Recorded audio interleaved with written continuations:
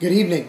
It's Saturday night, and it's September the 24th, and it's actually day 24 of our 30-day prayer challenge. And so I just wanted to, basically, I'm going to cover this video. I'm going to cover Saturday evening, if you're getting this Saturday evening, also for Sunday. And so I want to talk to you first out of Ephesians chapter 1, verse 18. Today we're pray that you would be able to hear the voice of God in your prayer time. Jesus said, "My sheep hear my voice, and a voice of another they will not follow." And so it's important that we hear the voice of God, that we cannot quit until we learn to hear His voice. But I like what Paul says here, and this is the scripture for the day, is Ephesians chapter 1, verse 18. And Paul said, "I pray that the eyes of your heart may be enlightened, so that you will know what is the hope of His calling, and what are the riches of the glory of His inheritance in the saints." And so this is important to understand that we need to learn to hear the voice of God. As children of God, we must learn to hear the voice of God. And so if we love Him, we need to learn to hear His voice. Jesus said, "My sheep hear my voice. They will hear my voice. They will know my voice." And so we need to learn to hear the voice of God and to know that voice. Not the voice of our flesh, not the voice of those around us, as much as we need to know the voice of God. Listen, God will, if we'll follow Him and we'll listen to Him, it will save us agony, it will save us death, it will save us brokenness, it will save us all kinds of things. Now, we may go through difficult times in our lives, but it will not dominate us. And so Paul's praying here. This is what he's saying in Ephesians. He said, "I pray," and he's praying for the Ephesian church, that the eyes of your heart may be enlightened. That's what we need. We need to be enlightened. We need to learn to hear the voice of God. So I want to challenge you. You cannot go through this life. I'm appealing to you. Pray on your own. Seek God. Even when it seems like it's falling on deaf ears, God hears you. It's only a feeling. It's only you that feels like God's not listening, but He is listening. The Bible says that the prayers of a righteous man availeth much. That means God, it gets to God. If we'll pray, we'll seek Him, then we will. He'll hear He'll hear from heaven, and He will answer us. But the thing is, you have to ask. Now, when God answers, sometimes He's going to tell us what we need to correct in our life. Instead of getting mad at God, we're the messenger. Correct what it is in your life that needs to be corrected. You can get mad at somebody. When as a pastor, I preach the Word, and people want to get mad at me about things that I say from the Word of God. But really, they're not mad at me. They're mad at God. And so, do we love our loved ones more than we love God? Jesus said that cannot be so. Do we love ourselves more than we love God? Jesus said that cannot be so. We must love Him first and foremost.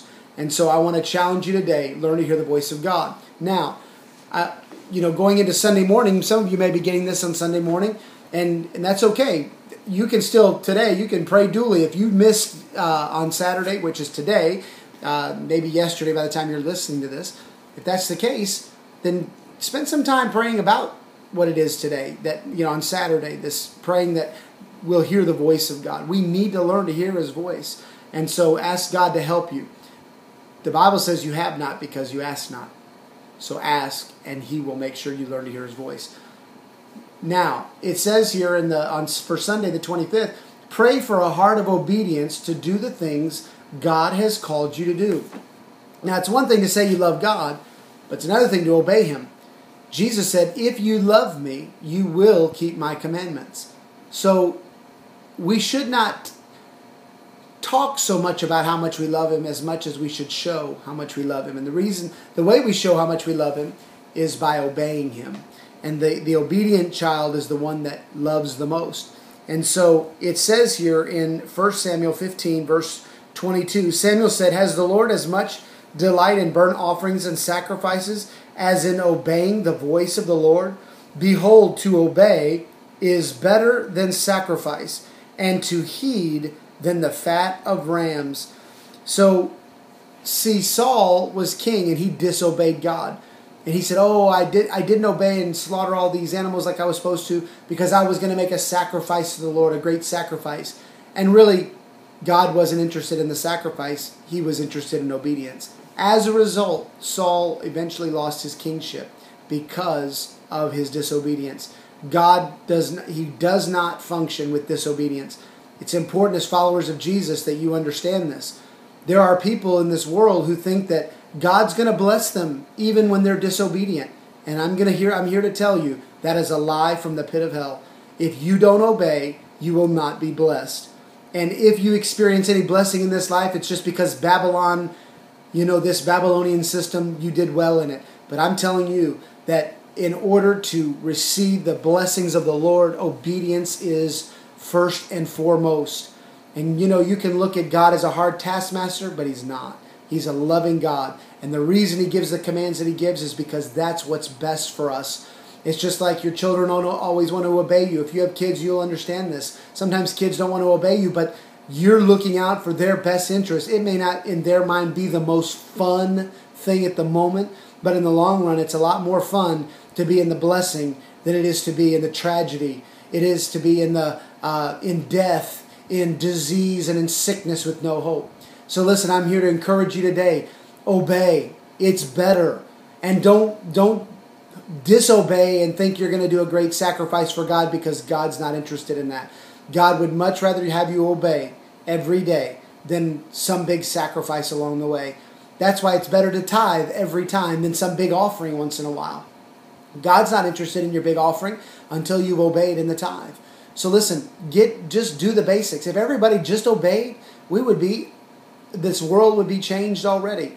But the problem is we don't obey because it doesn't line up with what we want for our lives. Then the question must be asked, is Jesus really the Lord of our life if we don't obey Him? See, if Lord means the owner of real property. So if Jesus is the owner of me, then why would I say He's my Lord, but if I don't obey Him, then it's mere words. So we don't want to be people of mere words. We want to be people of action. And so listen, today we need to pray that God gives us a heart to obey, helps us to overcome our flesh. But I will tell you what the last fruit of the Spirit, there's 9 different fruits of the Spirit. The last one is self-control. So many times we want to blame things on the devil, but what it really is we lack self-control. You have control over your body. It's like someone who says, I can quit smoking whenever I want, and all they do is keep smoking. Well, no, you don't have control. You know it's bad, it's a waste of money, and yet you spend money on it, so you're not in control. It's just like the drug addict who says, I can stop taking these drugs whenever I want. I just don't really want to. The problem is that they don't really have control. And so many times in life with sin, any kind of sin, maybe it's lying, maybe it's cheating, maybe you're cheating on your taxes, I don't know. But if you're cheating, you're lying, you're doing things, you say you're in control and you can stop whenever you want, but can you? Because if you can, then stop and live your life for God. So listen, I want to challenge you. God wants obedient followers of Jesus. That's what He's after. People who are going to willingly obedient, willing and obedient. And it says those who are willing and obedient, they'll eat of the fat of the land. That's what we want to be. So listen, I want to encourage you. You can do it. I love you. God bless you. Today's Sunday. If you're up, you need to be in church. Come and see us if you're in town. I want to encourage you. In fact, next Sunday, October the 2nd, we're going to 2 services. And we have run out of room and we need to make more room. So we have a service at 9 a.m. and 11 a.m. And I want to encourage you to come and be a part of what's going on at Faith for All Nations Church if you live in the area. If you already have a good local church, then stay there. We're appealing to those who aren't really going to church and those who come to Faith for All Nations Church. Come. We look forward to it. We're going to have a celebration between the services. And so I'm excited about it, what God is doing. We're here to reach more souls and make disciples. Our mission is the Great Commission. We love you. God bless you in Jesus' name.